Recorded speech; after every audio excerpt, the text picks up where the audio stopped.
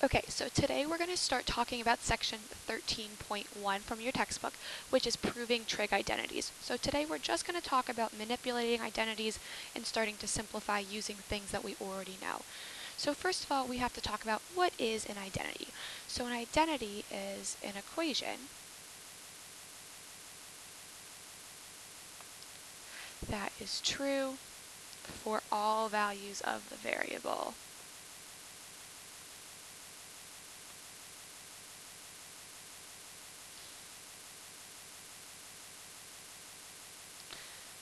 So we've actually already been using our identities this year. So far in 12.5 we talked about addition and subtraction angle formulas, and then 12.6 we talked about double angle formulas. So these are all identities. They are things that we all know to be true. We actually went through and proved the sine addition formula.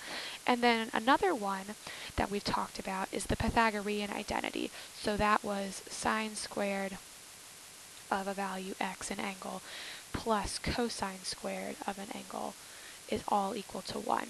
So we have that one, we have the sine of a plus or minus another angle, we have the cosine formula for adding or subtracting an angle, and then we have our double angle formulas. So we have that sine of 2x formula and cosine of 2x formula.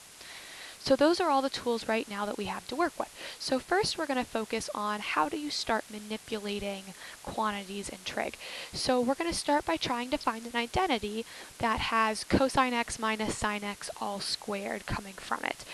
So what we're going to do first is we're just going to rewrite what we have. So we're going to write cosine of x minus the sine of x all squared.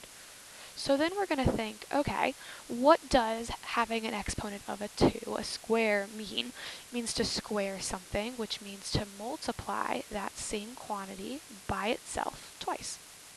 So let's write that out.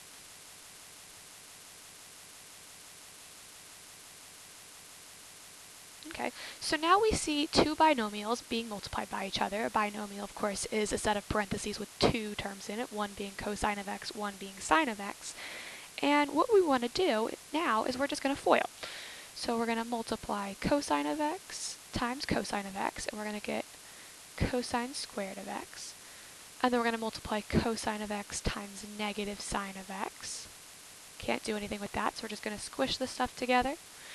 And then we are going to look at multiplying the other way. So we're going to do negative sine of x times cosine of x and get the same thing that we just had. And then we're going to do negative sine of x times negative sine of x. So we're going to get a positive, because a negative times a negative is a positive, sine squared x. Okay, so now all we're going to do is we are going to just rewrite what we already have.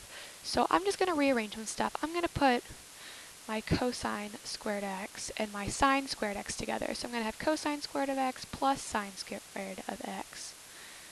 And then here, I see that in the middle up top here that I have a negative cosine sine and then another negative cosine sine, which means I have negative 2 cosine x sine x. Okay, so now we've multiplied, we've combined all of our like terms. We want to see if there's anything that we know we can replace, anything that deals with any of the formulas and identities that we already know are true. So let's look at this right here. We have cosine squared of x, sine squared of x. But on the previous slide, we just said that sine squared x plus cosine squared x is equal to 1. So that's our Pythagorean identity. So we are going to replace this whole term here with 1, because cosine squared x plus sine squared of x is equal to 1. So we're just going to rewrite again what we have. We're only going to do one thing at a time. Nice little baby steps. Okay, so now I'm going to look and see if I recognize anything else, if that relates to any other formulas we know. Well, 2 cosine of x sine of x, that's the formula for the sine of 2x, because if we go off to the side here and remind ourselves, the sine of 2x formula, sine of the double angle, is equal to 2. That's a really bad 2, so let's try that again. So 2 sine of x cosine of x, which is the same thing that we have over here. So again, we're just going to go through and replace, and instead of now writing 1 minus 2 cosine of x sine of x, I'm going to be left with 1 minus sine of 2x. And that's going to be our final answer there. So let's go ahead and circle that, box it out, say that's our final answer. So I know that's my final answer because there's nothing else to break apart. I have a 1, which I can't do anything with, and a sine of 2x, which the only thing I could do with that is break it apart again into its formula, but that would just take me back up to the step right above it. So I know I can't do anything else, which means I am all done.